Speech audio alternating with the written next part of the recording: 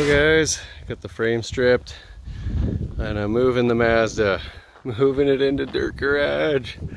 Not my buddy Clinton's channel, but a little garage that I get to use for a little bit just to finish building it. Should be good. Oh yeah, in the Dirt Garage. Well, I guess it's Pebble Garage, that's what we'll call it. But that is so nice, because with that I can finish all the body mounts and everything. I can weld up the frame, put those gusset or the block off plates in there, build my shock hoops, can get the steering box relocated forwards. Been thinking about it. I might actually try to acquire a Dodge half rad, like out of the, like it's like 03 and newer, that generation body style anyways. The 318 trucks, the gas trucks, they have a half rad, and it might be like here to here, so it would be out of the way of the steering box, because that needs to come forwards to fix that issue. My tie rod is directly below my drag link, and that's not going to work. So anyways, yeah, I'm glad I got it moved in here. Gonna do a little bit of cleanup, but yeah, there's still a lot to do on it, but it's gonna be a lot easier now that I've got a roof over my head and no friggin' rain on me anymore. It's gonna be so nice. This thing was a little bit of a bear to move. Frick, definitely did clean up.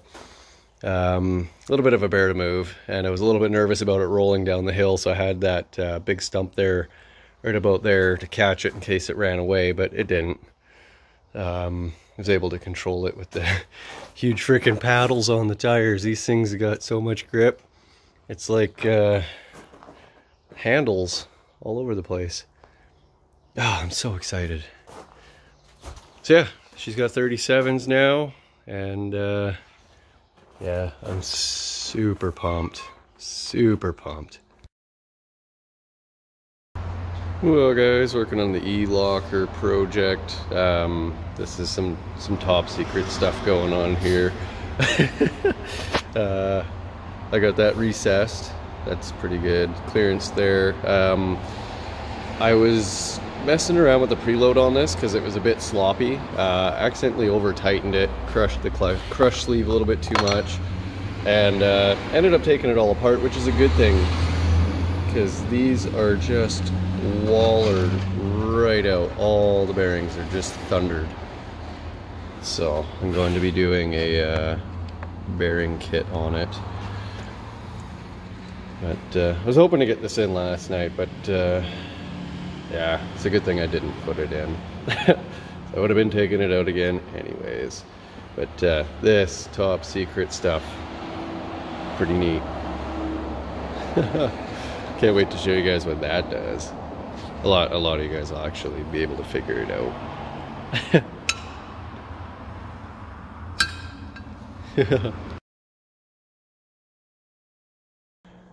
Well guys, back at the Mazda. Not a sponsor. Definitely should be. Yeah. Anyways. Just crawl under here. Okay, so E-Locker. This thing, earlier this morning at work, I made a quick video about this thing. I ended up having to tear it completely apart. All the bearings are just shot on it. The pinion's shot. The bottom bearing, the inner one for the pinion, I was cleaning up the threads on the pinion where the nut goes on, and tipped it upside down, and the freaking pinion bearings slid. Those are supposed to be pressed on, so this is getting the gear set that was in that spare diff in the box of the Toyota parts truck. So this one's getting all new everything, and then when I'm ready for it, I'm going to be doing the E-Locker in the rear as well. And I'll have to take those gears out and put them into the E-Locker, the other one for the rear. So gonna have a little bit of downtime with the truck in that. which kind of sucks. I was hoping to be able to not have to do that. I was hoping that these gears were good, but unfortunately they are not. But anyways, I got this in here right now for mock-ins up purposes. I got to come up with some kind of armor bracket that comes off the side for my actuator, the AOR, or analog off-road air actuator mod. But yeah, you guys will have seen that little cylinder coming off there. I need to come up with some kind of bracket to guard it underneath, as well as some of the face. So I'm just trying to come up with a rough visual and some measurements. But yeah, I also kind of messed up. You'll notice these two holes, let's see, out shadow, they don't line up. Where am I? There I am. That one is more inbound. I had the gasket upside down. For some reason, I marked this one, like when I initially laid the gasket on here and was welding and building everything up when I first started building this. I had the gasket on properly. Last night, when I drilled all these holes, well, all of them, I drilled that one, the bottom one, and then these two, and tapped them. I had the gasket upside down, so I didn't bother with that one. I didn't center punch that hole for some reason, so I did that last night with the gasket upside down. This hole is lined up with this hole, so I have to bring my welder here on Thursday, fill in that hole, and then re-drill and tap it properly. So now I know. Now I know. Top hole is the outboard one. Bottom hole is more inboard. But yeah. When this thing was apart, I took the opportunity to clean and primer and paint it. We were doing some stuff at work that needed the one room really warm, so the primer and the paint both cured very fast. I freaking love it. Within 2 hours, I was able to handle this. It's like, it's done. It's done. But yeah, lots to do still. Still got to come up with engine mounts, but I need to get the dummy engine in place to do that. But it won't be tonight. I'm pretty beat. Another thing that I gotta do is build motor or body mounts.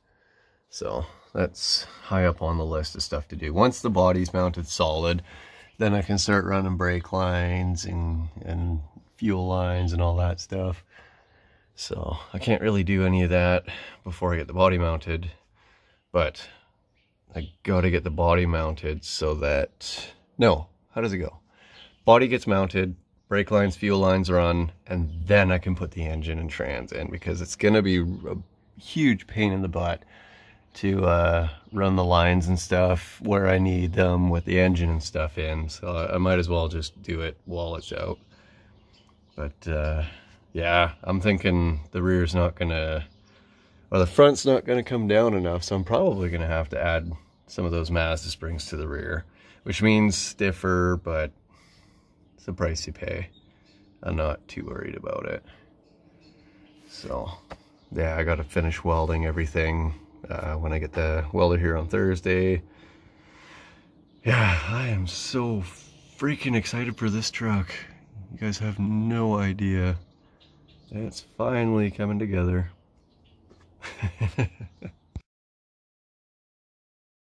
Well guys, back out at Pebble Garage. I was working on the Mazda quite late last night. Had to get the welder working. That was a bit of a runaround, but I got it. I got it working. I'll show you guys what I ended up doing last night. Okay, so I got the e-locker housing mounted up. It is completely bolted in. It's not tightened down or anything, but all the bolts are in. Kind of hard to see with all that freaking light behind. See if I can fix that. There, I think that's a little bit better. Anyways, when I got the gasket, don't break that. When I got the gasket, I set it up on the thing. I wound a couple of the bolts in, and then I center punched the holes and I drilled them out, and then I tapped them. These two holes need to go in extremely straight. They go through a large chunk of the housing, and when I drilled them, I had the leaf spring plate down and the leaf spring was tight and everything, and the bottom one drilled fairly straight. The top one did not, because my drill was hitting on the side of the leaf spring, so my hole was all cantered off to the side.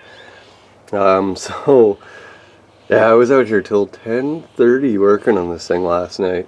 What I ended up doing was I lifted the U-bolts, or unbolted the U-bolts, lifted the plate off, and actually used my pry bar to shift the spring out of the perch and move it over. I weld up those holes. We used a neat little trick with a piece of brass. You put the piece of brass behind the hole if it's a through hole, and then you aim your welding wire right into the center of that, and because you can't weld steel to brass, it just builds up on it, and then once it catches something on the housing, you just full sand, and then you just pop this off and you got a completely filled hole. It was a neat little trick. So anyways, I filled up those holes, and then I actually mounted this in with a bunch of the bolts, and then used my drill. Another thing I did, I used my lathe to make a perfect transfer punch out of an old drill bit. So if you guys are ever curious, the hole size that Toyota uses on these is, I think it's 21/64. Yeah. Let's see if I can get her in the light. 21/64. So I stuck this in, gave her a good whack. I used my other 21/64, which is somewhere. I think this guy here. Yeah, that's the one. Use that to do a little spot drill, and then I went in with my proper size drill. I don't even know where it is right now. It was really late night last night, and then I drilled those holes out, and I used the housing as a reference to keep it straight. So long story short, this is mounted. It's good to go. Now I just got to get that bearing kit and rebuild it, and then set it up. But I'm not going to be doing that. I'm actually talking with a shop right now, same guys that did the head gasket, or the heads on the 4Runner job. See if they want to set the diff up for me, because I don't have good luck with setting up diffs. Yeah, not good luck with it. So anyways, E-locker, it's in. So that's very exciting. I was also thinking about how I was going to tackle the body mount situation, and I have figured that out too. What I'm going to do is I'm just going to cut the brackets off the frame and build new ones. I'm going to start off with a piece of flat stock. I'm going to undo all the Mazda body mounts because they're all rotten. Someone's coming. Sounds like Sean. Yeah, so I was gonna take the Mazda body mounts off. I gotta get a body lift kit though.